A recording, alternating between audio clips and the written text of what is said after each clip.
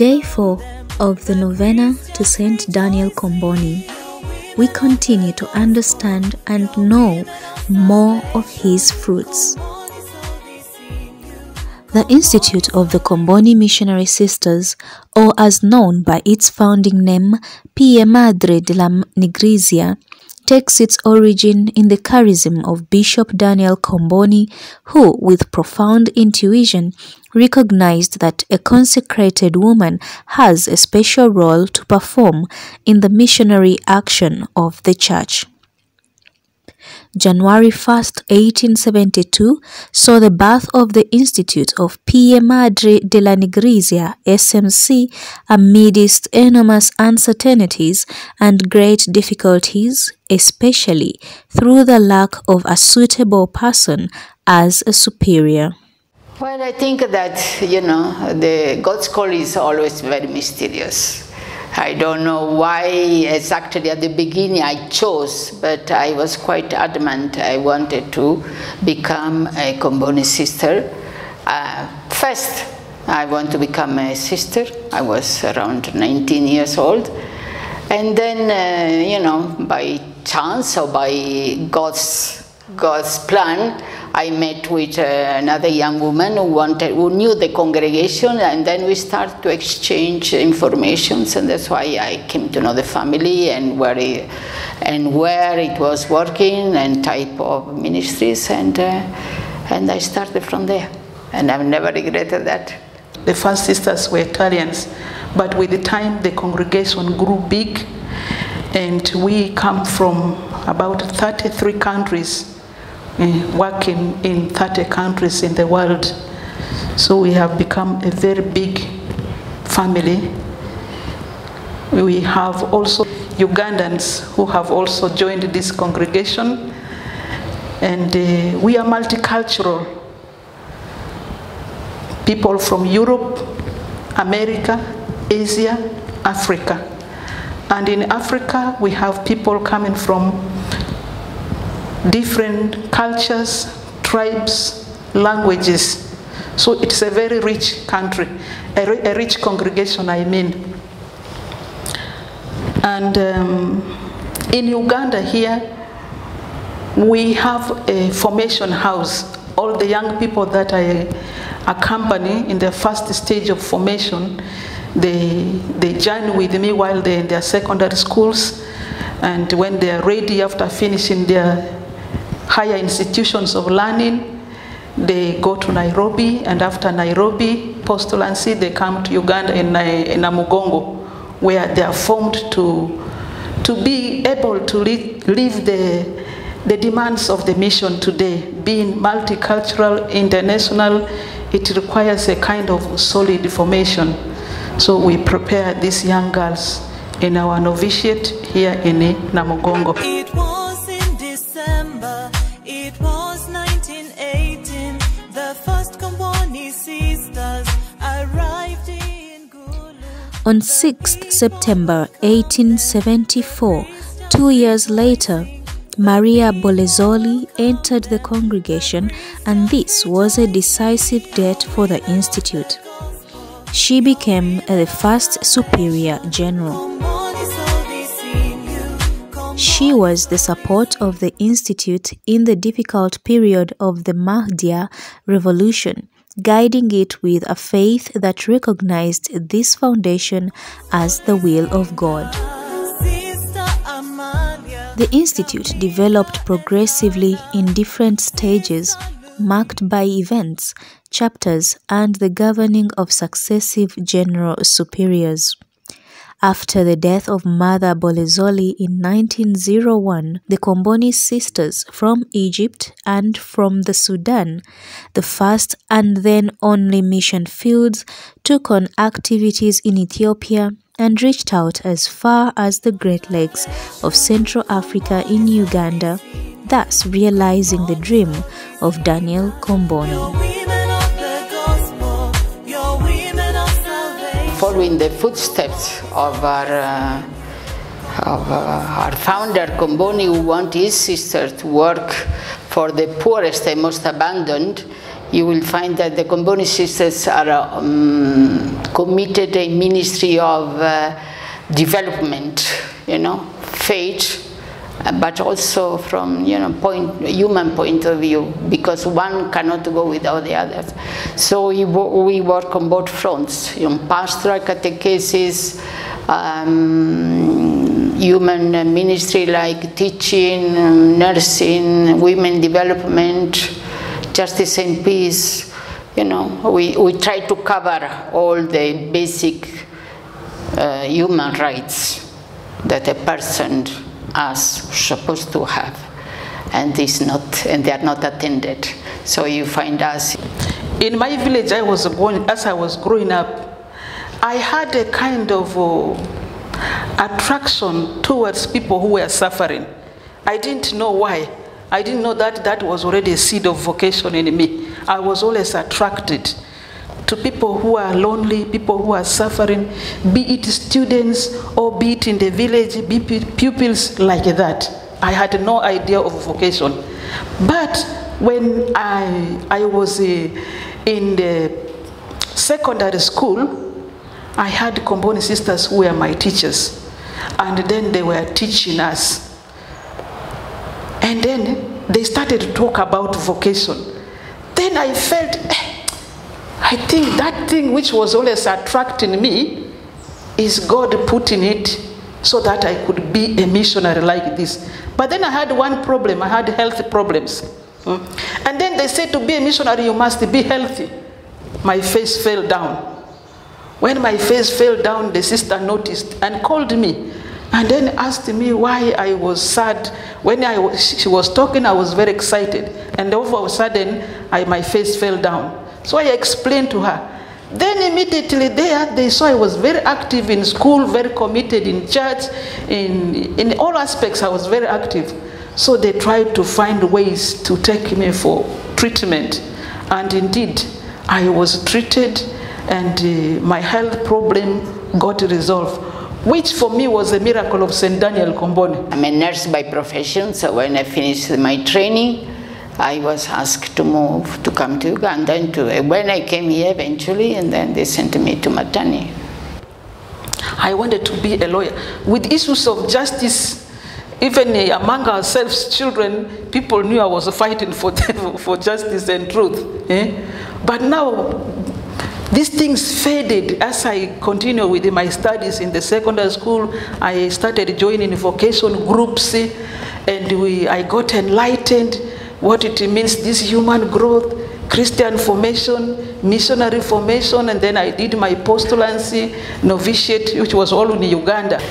Well, as I said, from this small master seed, which was formed by 5 members, the first sister came into Uganda 100 years ago, that master seed grew to a big tree, and then at a certain point, I was told we were more than 200 sisters, mostly in the north. So when I look back, I said, really, God had a plan for me. God had a plan for me, and He has called me, and He has assigned me now, after working as a teacher in Zambia for 8 years, and here doing vocation. I'm very happy, I don't regret. And I wish many people could feel the joy I am feeling in my heart, to give their life totally to God, to make God known, to share the faith that God gives for us. The other group of missionaries, like the White Fathers, the missionary of Africas, were evangelizing the south. And so the Comboni took the north. They start from the north. And that's where we are still more numerous. Here, it is in Kampala, in the south, we have only a logistic presence, because offices and all administrative work. But our mission, our ministry are namely in the Gulu district, Arua. We only one community actually in Gulu and Arua, and we have 4 in Karamoja, Kotido and Matani and Moroto. diocese. We are serving there in a hospital, in primary school, 2 primary school. My sister is also committed in a senior community school, catechetical center, women's desk, a variety. We are also serving Lira. We have one community in Lira, and that is Apoke High College, where the abduction of the students took place some years back with the Konyi. We start following the young girls right from secondary school, and there we give them formation. There is what we call human formation. A person becomes aware of who am I, my gifts, my limitations, my talents, my capabilities. So you become aware so that if you are aware I have this gift, you will know as a missionary tomorrow I'll be using this gift to serve the people of God as God has granted me. If I am aware of my weaknesses, for instance, I'm short-tempered, I know God is going to call me, God is calling me to serve his people. I cannot continue being so short-tempered, otherwise I'll be slapping people. So I will be formed. Why am I so short-tempered? What is it that is making me what I am? So that these weaknesses, through human formation programs, will make me to become less irritative with the things that could irritate me. By the time I join postulancy, human formation programs are drawn in the formation houses, and it keeps molding my life as a human person. I become mature. That's what I call human maturity. There are different areas in human growth that are being followed up to help a person, a young person, to grow. Apart from human formation, there is a Christian formation. We are Christians from our families. We are baptized. Sometimes we only know some kind of traditional prayers. In our formation programs, we have sessions that help our young people to grow spiritually and as a Christian through study of scripture, study of the church documents, a lot of things. So when you go out as a missionary, you will find people who are very poor spiritually. And then you will be able to share that faith which you got from home and which has even grown more through the formation programs. And you become a very useful missionary, humanly mature, Christianly mature. And then there is also the missionary formation. You know, as missionaries, you are not going to work in your place. You will be exposed to different cultures. You already know your own culture. But there are other cultures which are different from yours, with the good aspects and with the negative aspects. So you will be formed how to embrace other cultures which are completely different from yours through different programs of formation to be a mature missionary. If you expose the society to all this development demands without accompanying them, without giving them what they ask now, you know, you have helped this youth to reach very high qualifications, okay? But then if you don't keep following, assisting government authorities, don't give an outlet to this, you know, this educated class, which is now the majority, then they turn up to this you know, they have to make ends meet somehow. And if you don't give them the way of doing it in an honest way, they resort to this other way of surviving, because a person was gone and to Makerere, let us say, to have a degree, will never go back to shepherd the cattle. Will never. So, you know, that's what I said, it has to be a gradual movement. Development cannot jump the structure, the steps which are there in between. It has to be a very, very slow but very gradual process. Otherwise, there is a break in the personality of people.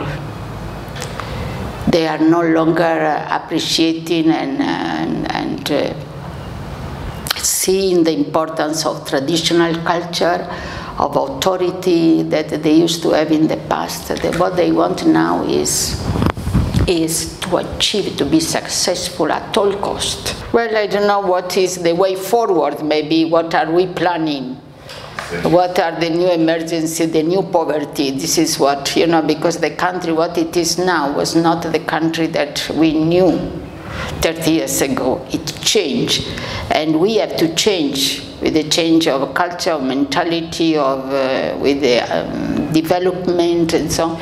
Also, our way of evangelization has to change. So now, institutions like health center, like maybe primary teacher, maybe can be done by somebody else. And there are very many lay people who are good and strong in faith who could take over. But there are this new poverty that we are looking at. And you have nowadays these children, street children, you have this women trafficking, we have this alcohol issue there, we have violence, domestic violence. There are a lot of new poverties which were not there when I first came. People were having less demands. Education was not the priority. Children were there very happily with their cattle. But nowadays, no, this doesn't. It's not there anymore. People are aiming at something higher, with education. And with that, the demands increase. And paradoxically, new poverty come up.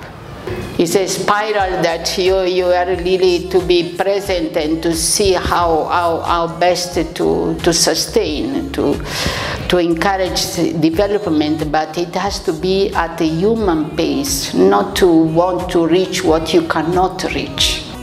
The dream of Comboni, your women of the gospel, your women. Today, Comboni sisters have extended to other countries of Africa, to the USA, Latin America, Middle East, and Europe, mostly for formation purposes.